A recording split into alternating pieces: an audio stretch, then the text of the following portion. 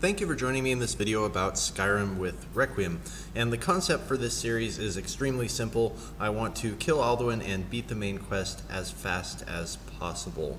The inspiration for this is kind of spurred by the last character I played, which was an illusionist, where I found I had become kind of over-leveled and very powerful, but didn't have any real way to advance through the main quest line. And I thought it might be interesting to try and go the opposite direction instead, and just see how quickly, in terms of hours played, that I can get through the main quest and defeat Alduin. And I think that'll be an interesting motivation and give some interesting strategy as to what kind of quests I want to do and how in general to play the character. But I'll put a few caveats here at the start. And the structure of the video, I'm going to talk a little bit about the run right now, go over the build I plan to use, and then we'll jump into some gameplay footage about Bleak Barrow, because I'm going to do that just right off the bat to get off to a fast start. But starting with the caveats, this is not truly a speed run, because most speed runs, the goal is to skip over parts of the main quest and stuff, use glitches if possible to make the game faster. I'm not going to be doing that. I want to complete all of the quests in a straight up way. And I know there are some very fast Skyrim speedruns out there. This obviously won't compare to that. The other caveat is I'm not all that concerned about how many deaths I take, because I will be underleveled for a significant part of this, and I'm going to be pretty aggressive as I edit through it, because I want to keep as much content and flow of gameplay, because I do want to show all the locations that I go to as I try to gather the necessary gear and skill levels in order to tackle the end game quest line. So I want to be able to show all of that, but also keep the videos moving at a decent pace. So I'll be keeping a running log of how many deaths I take in each zone, so you can hopefully get a little bit of a chuckle out of some of them, which I expect will be rather difficult. But I won't be showing all those unless there's some particularly amusing ones. If you have strong feedback about whether you like or dislike that style of editing or how I intend to do it, please do leave me some comments with your opinion on that. Anyway, with that being said about how I sort of plan to do this run, and I'll go a little bit more into the strategy and the structure of it at a later time, but the character I'm playing, I decided to do it as an Imperial. The big reason is the starting stats. You get a huge chunk of extra stamina, which makes the early game quite a bit easier. There's also the boost to stamina regen while running, which makes it a lot easier to get around, so I think it'll take me less time to just go between areas, while I am allowing myself fast travel just as a matter of convenience. There is still a lot of just traversing from one area to another, and I think the advantage of being able to sprint places is pretty big from playing Imperial. And they get nice stat bonuses to the main skills that I intend to use, which are one-handed, and my big damage dealer is just going to be destruction magic. So really straightforward, a Spellblade style of gameplay. I plan to invest in a little bit in one-handed, a lot in destruction, and then just other support magic from some restoration, a little bit of alteration and conjuration to make going through this a little bit easier. And one of the big reasons that I chose this particular style, with the main offense being destruction magic, is I don't intend to do any crafting on this character. Well, for one, I think it'll be an interesting challenge, and for two, crafting just takes an extremely large amount of time, just like gathering the ingredients and then grinding up the skills sufficiently so that you can improve your gear. That is kind of time consuming. So I'm not going to do any crafting whatsoever. Destruction obviously does not rely particularly upon having good gear, and I think by just mostly wearing robes I'll be fine. And maybe I'll put a couple points into evasion, but I don't really intend to wear armor. I'm just going to rely on my ability to dodge attacks and hopefully some cleverness as I'm trying to dodge around these archers here without getting plugged by arrows. So hopefully that will be sufficient defense. But that's more or less the structure of the build. I'll go into that in a little bit more depth as we get to the relevant parts, because using found items only is kind of interesting and challenging because, well, some of the stuff that I'd really like to find, like for example, getting a ring of destruction that reduced my spell costs would be a really great find, but there's not guaranteed locations of where to get stuff like that a lot of the time, unless, for example, I wanted to go through the Dark Brotherhood quest line far enough to get the Nightweaver's band, but there's kind of a trade-off of the time you spend to get particular gear versus how much faster that it makes the run.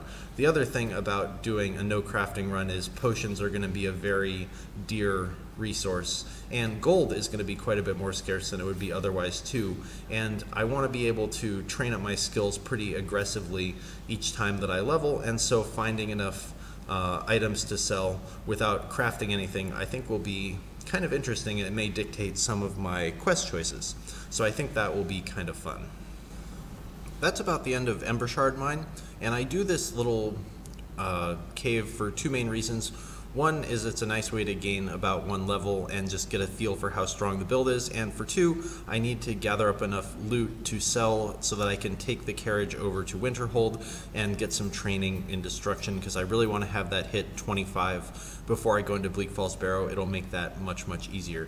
So by doing that, I'm able to get some levels, and then I run back to Whiterun and I do this little quest for Carlotta just to gain her favor, and as an Imperial I've got enough speech skill to just get this without a fight. The purpose of that is Carlotta has at her stall all the ingredients needed for some vegetable stew, and having food items is extremely powerful for the early game. It'll give me more magicka regeneration and make combat quite a bit simpler when I go on toward Bleak Falls Barrow. So it takes me a little bit of walking, but here I am at the location. And these outside bandits, there's not any great way I've found in order to approach them, and they do kill me a couple of times with arrows, which I'm conveniently editing out. But that's why I'm hiding behind this pillar here, is there's 2 guys up on top of the rocks that have bows and crossbows. And I'm really hoping to pick up a crossbow at some point from one of these enemies, either inside or outside of Bleak Falls Barrow, because I haven't been able to get one yet. And that's going to make fighting the spider inside of Bleak Falls Barrow a lot easier. So I'm taking advantage of my just very basic conjuration minion here to soak up some arrows for me. And it actually doesn't have a very long duration, but it holds its own pretty well against these simple enemies. I get a little bit lucky that I'm not killed by the dude with the crossbow, but unfortunately I destroy his crossbow when I hit him with the sword.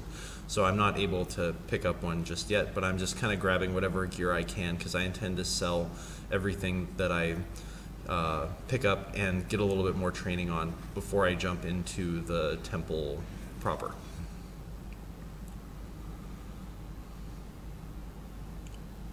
So the skeleton runs up ahead, and I find that the bandit is already pretty much out of the fight.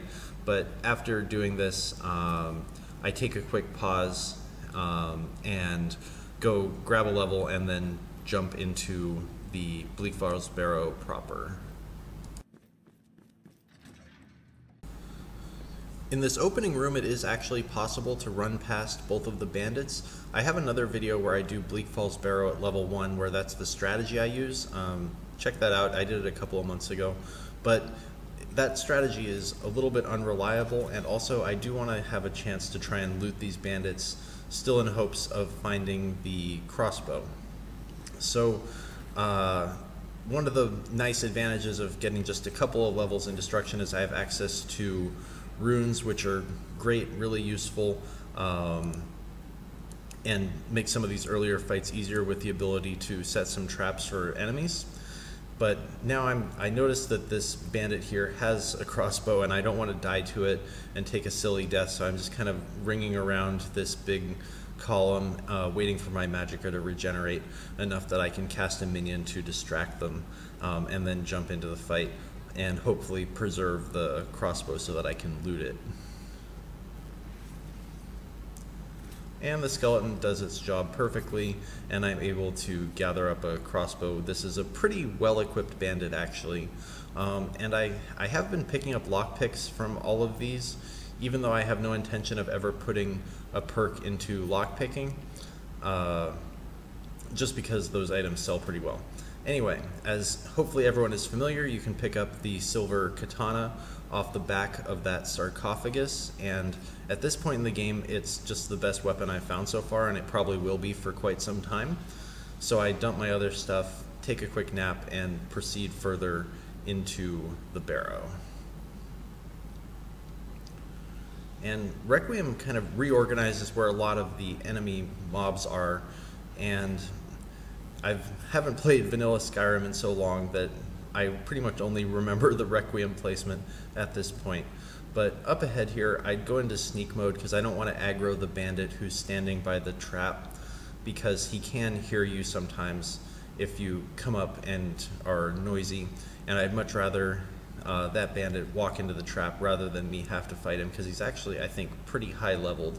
And there's a trigger up here. Just as you walk past these rocks, he will go forward and pull the lever, and then the hope is just that he's carrying something useful.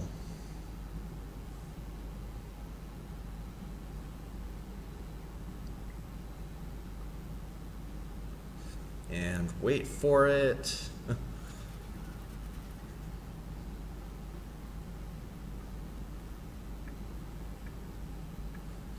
Having played through Bleak Falls Barrow many times, I'm pretty quick with the little puzzles, and the bandit doesn't have anything terribly exciting on him, but we can just push a little bit further forward as we go. And again, I'm just picking up books and soul gems and stuff because I want to sell as much loot as possible at the end of this, and the Draugr are mostly just carrying junk, but if I can find enough other stuff to sell, that will help fund my training, because I want to keep my spells going up pretty quickly. And the skeleton just helps out in squishing some of the little baby spiders, and I want to make sure I get rid of all of them so that I have a clear opening to eat a vegetable stew before I proceed further, because it's going to be hard to find a spot where I'm not in combat where it's possible to eat food without being spotted by some enemy. So that's why I turn back around and kill this little spider that was wandering off before I aggro the big one. And this part is pretty simple, pretty repetitive. The key is just don't get hit by the spit, and I keep jumping around the corner with the crossbow. Takes about 10 or 15 bolts, something like that. So I cut out about 1.5 minutes of that because I don't think anyone particularly cares to watch it.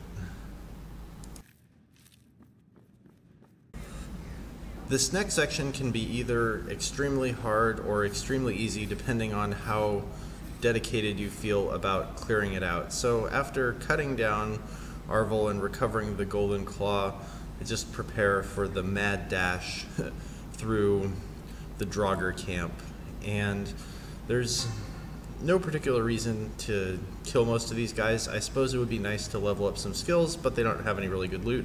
I remember at the last second to dodge out of the way of the door. Pretty close call, but I get through.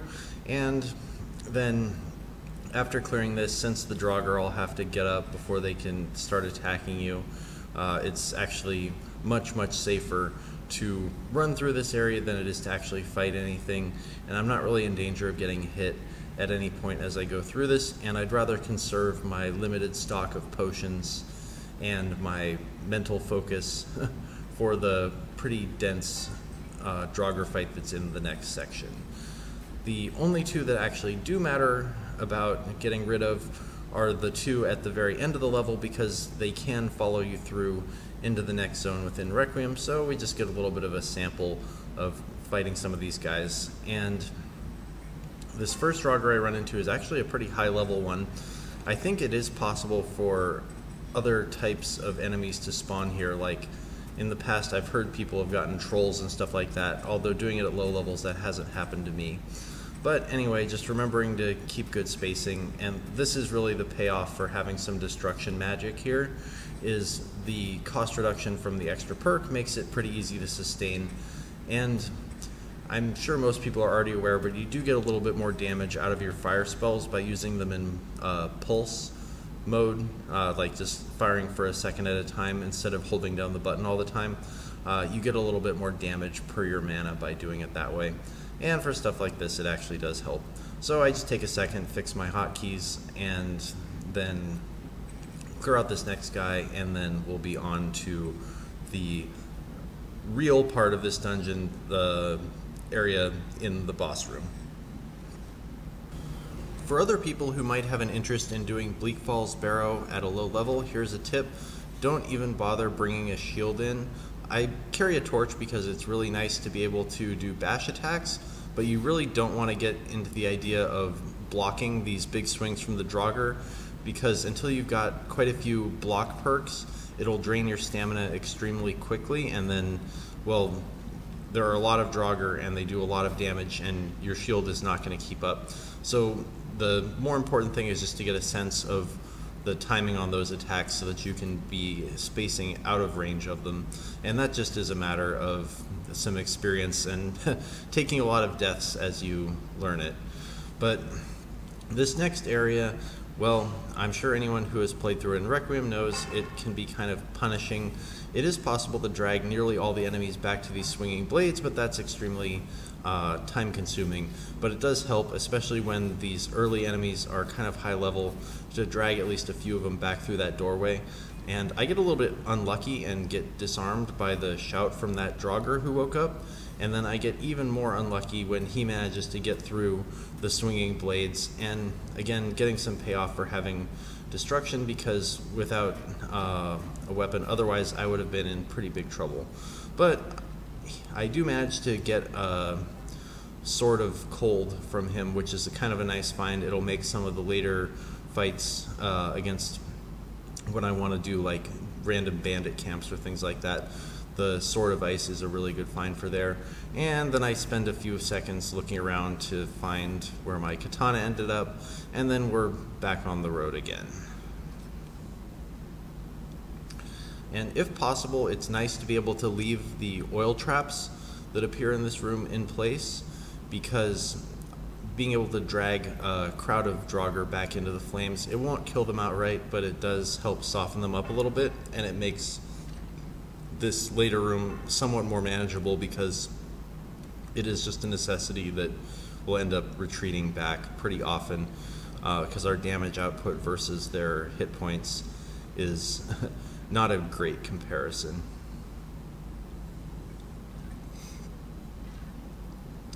And here we come to the marathon section of the dungeon, and I'll put timestamps in there if you feel like skipping ahead just to see the ending fight, but I'll also talk a little bit about spacing against Draugr attacks and how to melee them effectively at low level.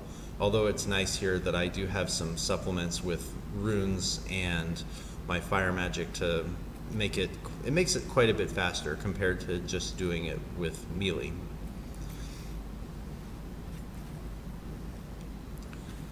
And while Draugr are in theory weak to fire, they don't appear to take an excessively large amount of damage from it.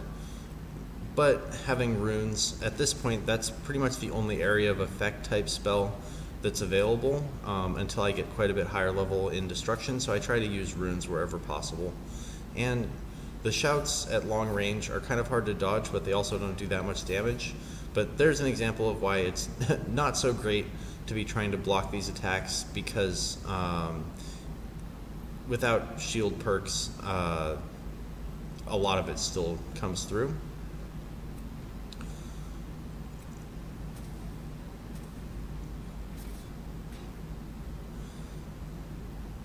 And here I'm hoping that I could have set off the fire underneath these guys, but it just doesn't happen. I don't get in quite the right place at the right time. And I've got, I think, 3 Draugr down in this lower area with me, at least one of them being an archer, so it's a little bit tricky to avoid getting cornered. And it's very, very fast to die against these ones. You can tell they're a bit higher level because of the armor. And the one-handed ones are a good deal faster in their attacks, or the ones that are carrying just a one-handed weapon and no shield, their attacks come out quite a bit faster and they're a little bit less predictable. So you have to play a little bit more defensively than you would against the more garden variety Draugr. So I just kind of lure it around this area. Arrow runs right by my face, and that kind of reminds me I don't want to be standing out in the open zone.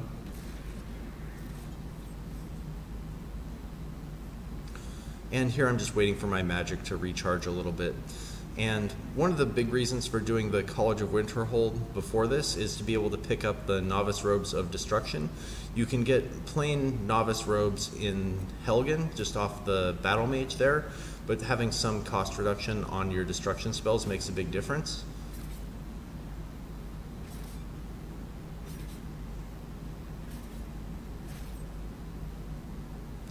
And after clearing those guys, I'm able to grab a level up, and my plan at this point is to just dump everything I can into Magicka to make my spells more effective, and I want to have just a little bit of perks into one-handed so that my stamina sustains a little bit more quickly. It also, by reducing the weight penalty of equipped weapons, it makes spells marginally less costly to use when you've got a weapon in one hand and a spell in the other.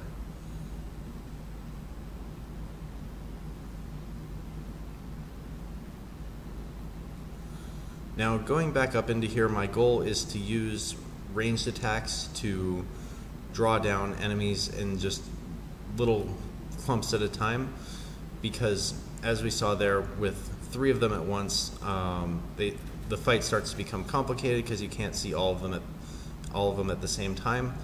And so while the crossbow doesn't really do any damage, even though I had a few silver bolts coming into this that I just randomly was able to pick up, still doesn't really do any damage, but it does let me draw down enemies in more manageable groups. And the shield bash is, with the torch, is great against Draugr, although you have to hit them just a little bit before they start their swing, and especially against two-handed guys like this, getting your timing just a little bit off means that, well, best case scenario is you're able to recover and block in time. Worst case scenario is their attack goes through and just kills you instantly. And in that case, it eroded my stamina pretty heavily and cost me one of my very precious stamina potions. And for whatever reason, it's quite a bit harder to find stamina potions as drops. I mean, they're easy when you're doing crafting. Since I'm not doing crafting, I'm trying to hoard the stamina potions as much as I can. It's also a good reason to rely on spells a little bit more than melee, because at the very least, Magicka can regenerate a little bit more quickly, I think, than stamina does.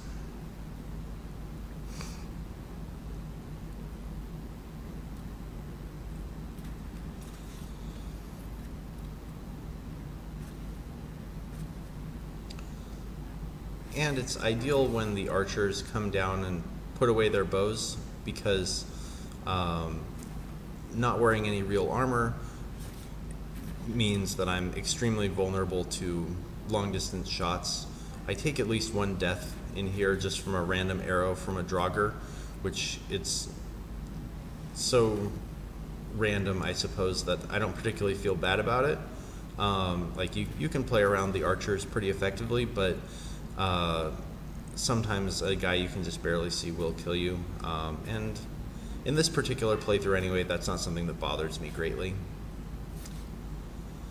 And something to be aware of with the two-handers is when you're trying to space them out, if they do a sideways slash, the Draugr can recover and swing back the other direction if you try to go in for a hit. Their downward slashing attacks don't have a second follow-up. I'm not sure which of them does more damage, but it's worth knowing that if you're intending to fight them in melee and can't be affording to take any hits.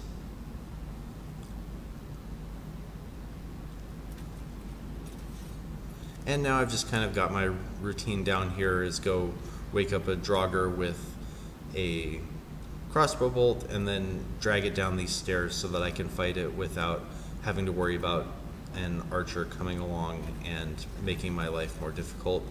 And this is obviously a high level one based on how little damage that my rune did.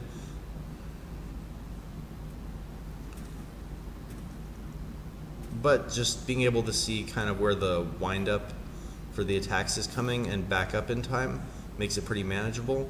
And when they shout, you can either run toward them to get out of the path of it, or off to the side and often dodge most of the damage from that.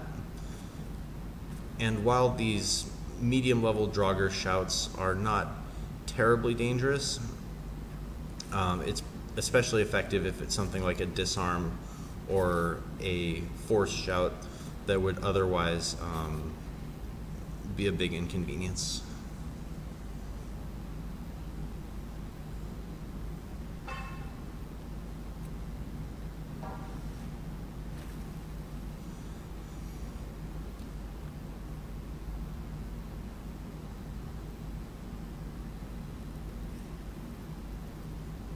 And I can see in the distance that it's mostly just archers that are still left there, which are a little bit slower to drag down.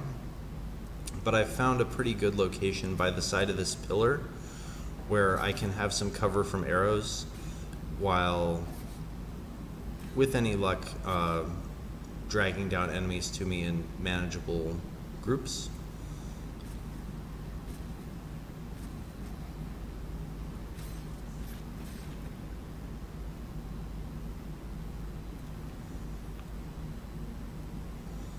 And I start to be a little bit more, like, as I'm doing this commentary after the fact, if you haven't already guessed, but I start editing out some clumps because the fights do get kind of repetitive. It's just lay down a trap and then retreat.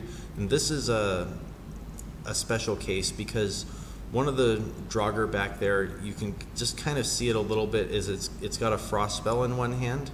And I think there's just one of those in the throne room, but it's absolutely deadly if you're low level, because at this point I don't have any elemental resistance at all, and that frost Draugr will drain my stamina and kill me extremely fast. And I know this from experience playing other characters, and I don't feel like learning that lesson again. So I back up pretty far and I make use of the oil traps and runes to try and burst this guy down without getting close to him, because melee against a frost Draugr is just near certain death until you've got some cold resist to work with. But I'm able to take him down pretty smoothly, doesn't manage to kill me, and I just reset back up to my spot here where I've got a nice location for a trap. And at this point I think I've run out of ammunition on my crossbow, so I just dump it out of my inventory and start relying more on my destruction spells to drag enemies down to me. And the skeleton actually puts up a pretty good showing. It's able to do reasonably good damage. And normally I like the wolf summon a little bit better because it moves faster than the skeleton does, but I kind of got it by accident, but it ends up being kind of a good choice as I go through here.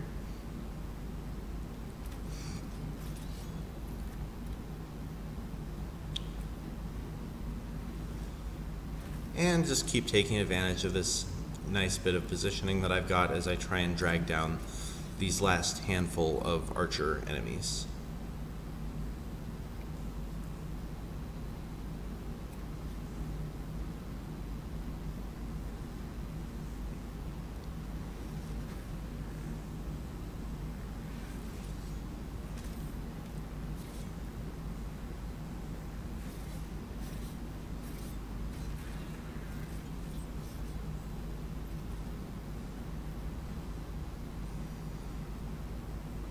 And it's pretty easy to get overconfident at that point and try and get up too close, but the archers are still extremely deadly, so it's possible to just wait for them to run out of arrows, and that works fine.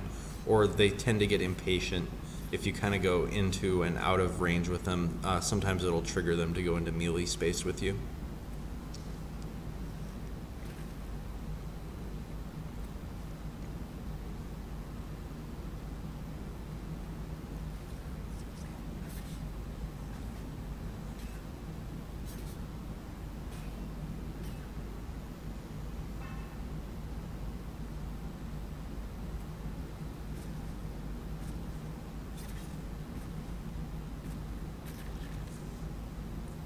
And I'm pretty sure that's the last of the low-level Draugr to worry about. All that's left is the, well, one more, and then the boss. And I'm feeling pretty bold here, so I go for the bash to interrupt his attack, and it works out fine, and I'm able to clear through him pretty quickly.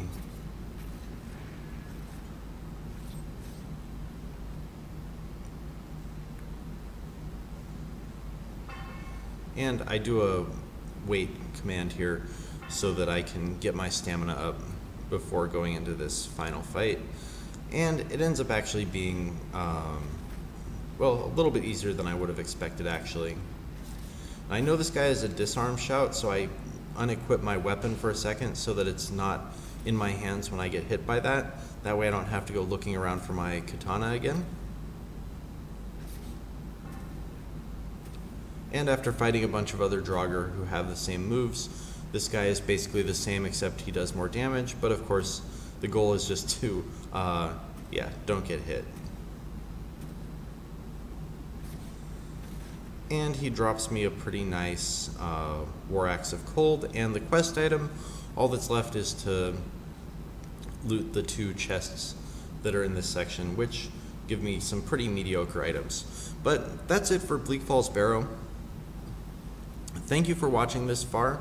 I'd be curious to hear your thoughts on this new series. I'm kind of excited to try it out because I've never gone after the game with the goal of completing the main quest line as quickly as possible.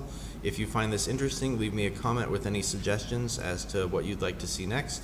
But I've got a couple of other videos planned, and if you're enjoying them, do hit subscribe and check back in as this series continues.